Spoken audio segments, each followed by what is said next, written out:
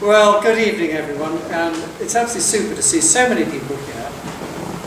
I think we've got a really interesting set of conversations really that we're going to have. What we're going to do, I think everyone knows, so I'll just explain. Conrad's going to talk through the topic, and then we have a really interesting panel who will introduce themselves as they arrive once Conrad's finished the key thing. And what we want you to do after they've commented on what they've heard is to ask your own questions. Kate, for example, tells me that there was an A-level maths class this morning, exam this morning, which might have prompted a few pertinent questions in some part of the audience. Hope you did well. Okay, so without any further introduction from me, I'd like to introduce our speaker, the very distinguished and well-known Conrad Wolfram, whose theme is one that I've discussed with him. Norseman and I had a lunch with him, I suppose, about 2 years ago. And I said, in due course, Conrad, I want you to come and talk to the company about the really enthusiastic way in which you can see how change could be introduced as an absolute key part of society, our society and others. And as you know, that's part of my theme for the year. What are the things facing the UK that these management consultants could do something to change and improve? So, Conrad. Thank you very much, David.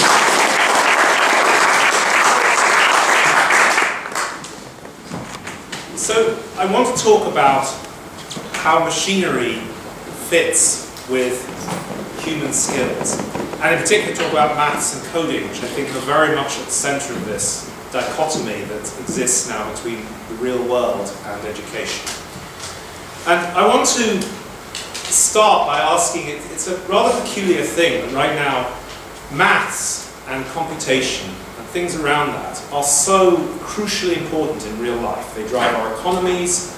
Many of the jobs that are created, even everyday living, is sort of predicated on having quantitative understanding to some extent, and a much greater extent than 10 or 20 or 30 years ago. And so, in a sense, maths is extremely popular in real life. Step into education, and you find the opposite. It's more disliked than probably it ever has been. It's forced down people's throats, apparently. And yet, somehow, it's deemed to be this very important subject. So how has this happened? What's gone wrong and can we fix it? Well, I actually think that the real problem is there are two subjects called maths. They have the same name, but they're pretty fundamentally different subjects, increasingly different. So this subject in the real world uses machinery of computers to do a crucial part of maths, which is calculating answers. And increasingly, computers do almost all of that. Humans almost never actually manually calculate things, except in some very simple cases or in estimating. Turn to education. Almost all of our energy for all of the compulsory maths education that people go through for 10 plus years of their life is about how you calculate by hand. So we've got two fundamentally different subjects, which we call by the same name, and get confused by governments and many people, actually even quite technical people in workforce get confused about what maths they really want. And so in a sense, there's a very simple solution to this, which is we need to make sure we use the machinery in education that we use in real life for the subject itself, not just for how we teach it. So let me just quickly whip through sort of the basis of this. I think it's important to understand why are we learning maths, and in particular, why is maths deemed a general purpose subject occupied by very few subjects that it's deemed more or less throughout the world everyone should learn? Well, I think there are three good reasons for the right subject. The technical jobs we talked about that are so driving our economies, what I call everyday living, just surviving, knowing how to analyze the quantitative things that are thrown at us every day and knowing how to prosper within that. And what you might call the third one is sort of logical mind training. Having a way to analyze the world that has some sort of structure. Maths arguably has been the most successful problem-solving system. And if you're explicitly or implicitly using it, it's very helpful to life if you really get it in your bones. And so, in a sense, those are three reasons I think that do justify potentially maths for everyone. What is it when we say we're doing maths? What are we doing? Well, I think it's got about 4 steps to it. I think you're defining questions. You know, if I speak for too long and we seal the room, how long is it that we can all survive with the oxygen that's present here? That would be a question to define, hopefully not one I'll demonstrate. So that's kind of the first part of the process. You're defining a sort of perhaps a fuzzy question. Then you're translating it to maths, this abstract language that allows you to compute answers so successfully. We can talk about it in English, but we're not going to get as far, usually. And then we have to interpret the results. We have to go back. We have to say, well, we got, you know, x equals 3. What does that mean? You know, does it mean we have 3 hours? And the problem at the moment in education is this problem that we're spending almost all our time doing step 3 by hand. And that's drowning out these other steps that are so crucial in many of the walks of life that you represent here, and that you know, analysis, many of the things that pertain to management, pertain to everyday jobs that people do. So we should be using a computer to do step 3, that's what it's there for, computing. And we should be using students much more for steps 1, 2, and 4, and conceptually empowering them. Maths is this problem-solving process where you go through these steps and you literally go around this helix until you get an answer that you think is sufficiently good to your question. That's what maths is. It's that process of problem-solving. And you know, maths is a much bigger subject than just calculating, and that's what gets crucially confused, particularly by governments. You know, they think that if you're rigorous at calculating, that you're good at maths. Well, that might have been an issue before computers, when you had to do the calculating by hand, but you don't now. Computers are many times better, and that's why often that confusion arises, I think. So here's a very simple, I thought I would actually give you an example. This is something you probably had to do at school, solve equations by hand. And so I can do the computer on that, but you see, here's, and you've probably never done it since school, many of you.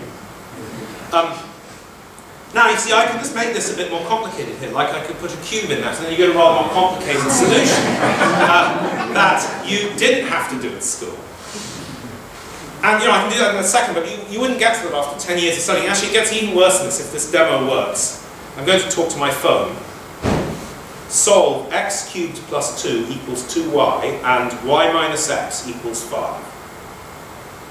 And Siri willing, we got the answer, and I'll just try and show you on the screen.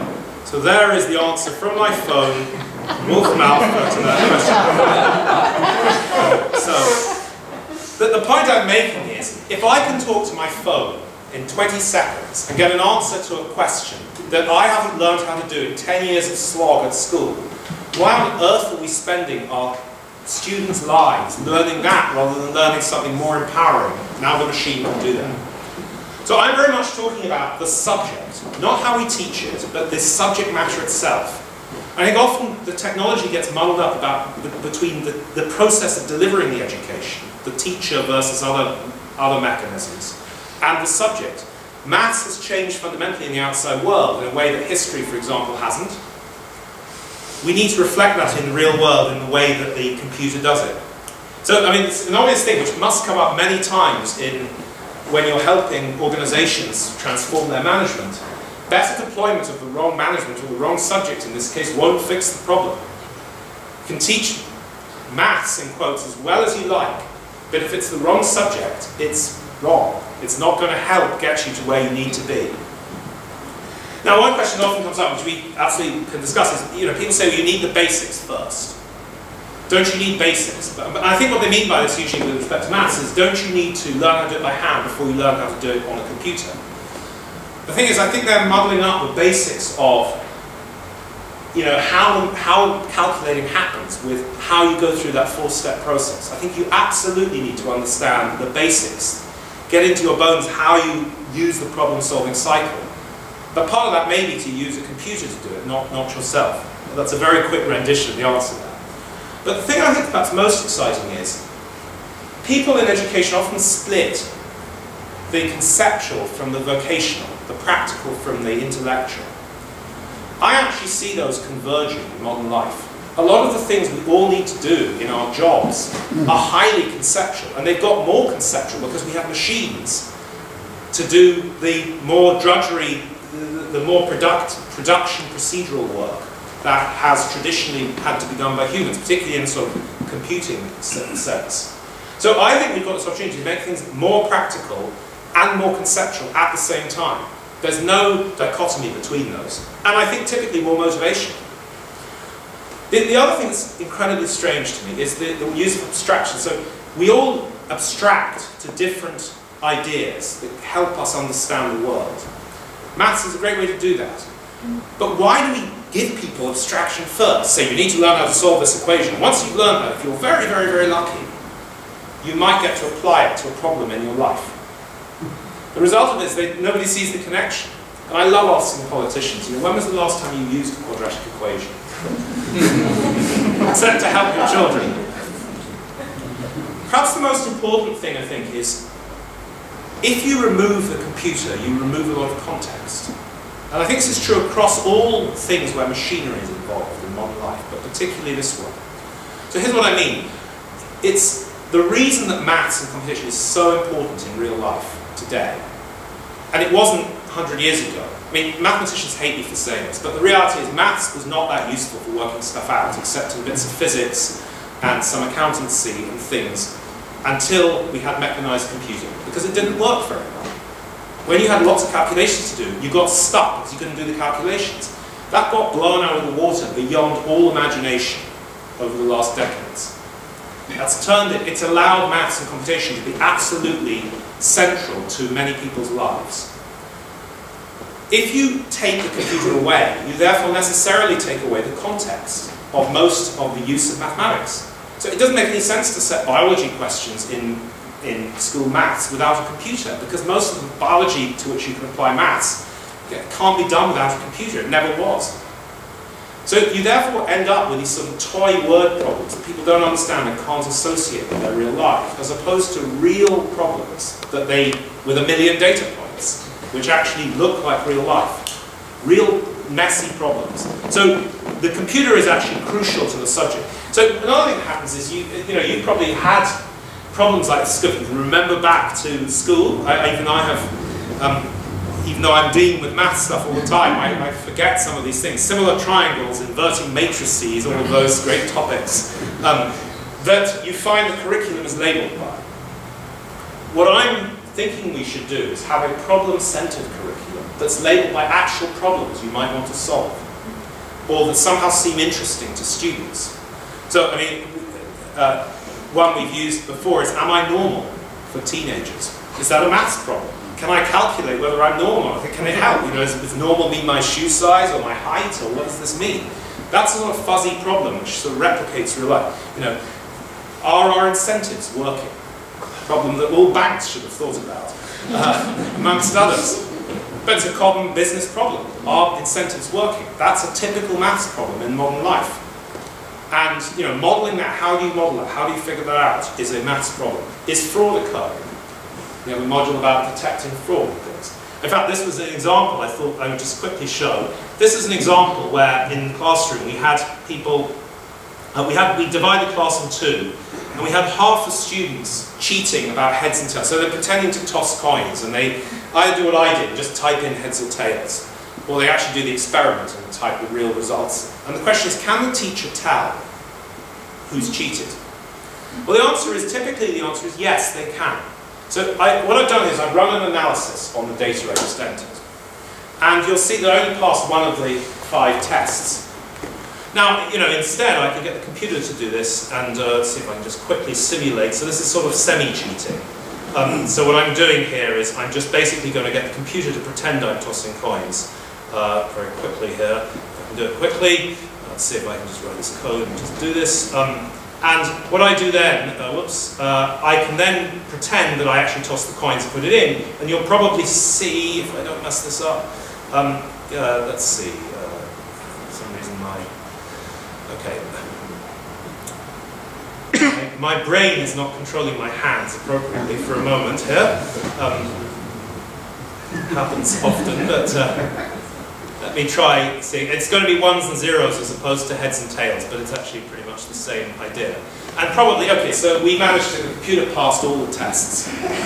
Isn't that amazing that a teacher can potentially tell, and the students are often amazed by this, how could they tell whether I was cheating or not? But this is sort of a very early step to how bank credit card fraud and things are detected, by looking for patterns in the data.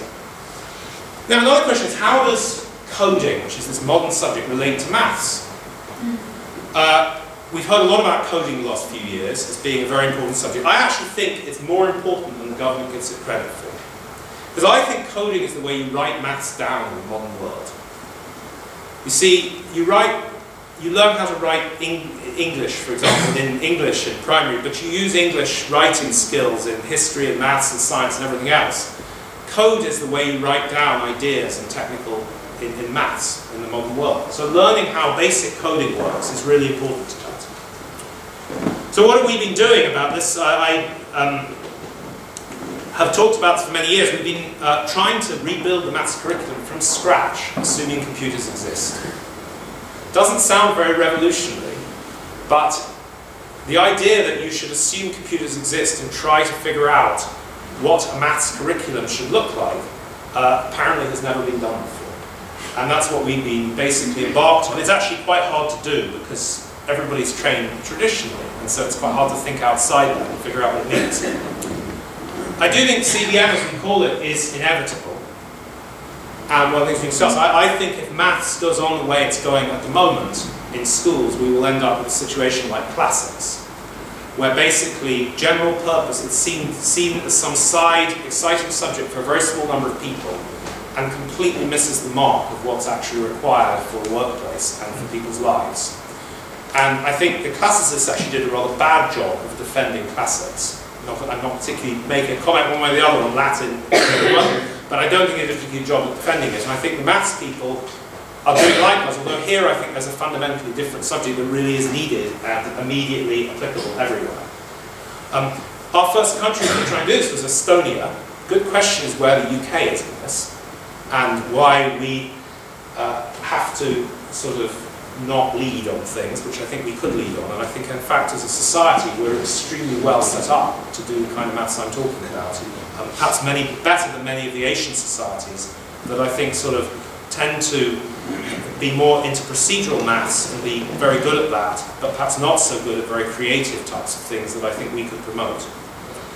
I suppose the bigger message for this, in a sense, is what you do in education when new machinery comes along in the real world.